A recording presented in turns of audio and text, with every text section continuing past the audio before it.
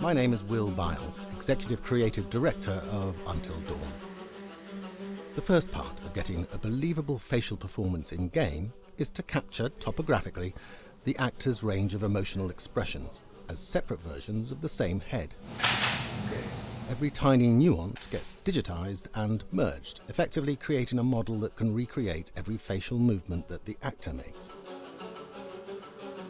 Once the topography has been recorded, the actor's performance itself can be captured by using a predetermined set of marker points drawn precisely on the face and a high-def helmet cam, wirelessly linked to capture devices. The camera is the small box where it looks like the microphone should be. Outro Sam. Mark. It records in high def the movement of the dots throughout the performance that will drive the expressions captured earlier.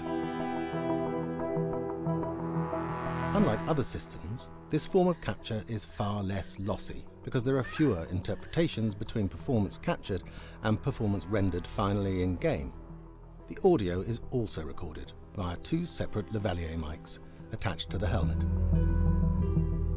It takes a while for the actors to acclimatise to carrying around the recording devices and the helmet cams, but very soon the shoot becomes similar to any other effects shoot or a green screen shoot. The actors in these scenes are only recording facial animation, but use cursory body movements for pacing.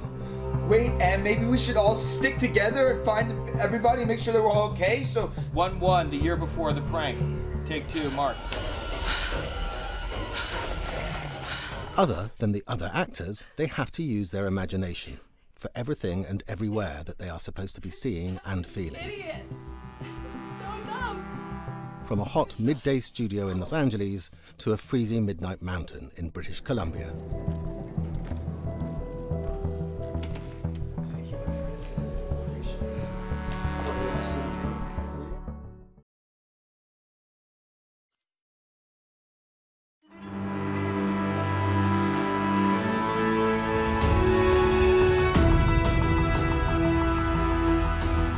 Because Until Dawn has a dynamic, ever-changing story, the facial performances and the body performances are recorded separately with different systems.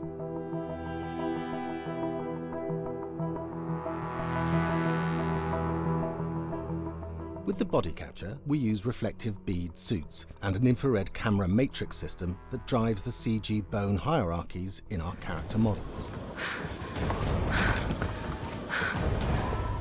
These performances cover everything from character locomotion, scene-specific performances and stunt work, most of which was recorded at studios in Pinewood and Shepperton, near London. Hannah! Hello?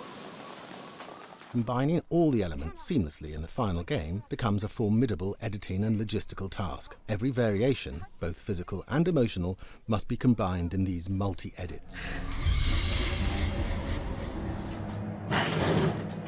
Scaffolding props have to stand in for the sets, because the hundreds of infrared cameras have to be able to see all of the reflective beads on the actor.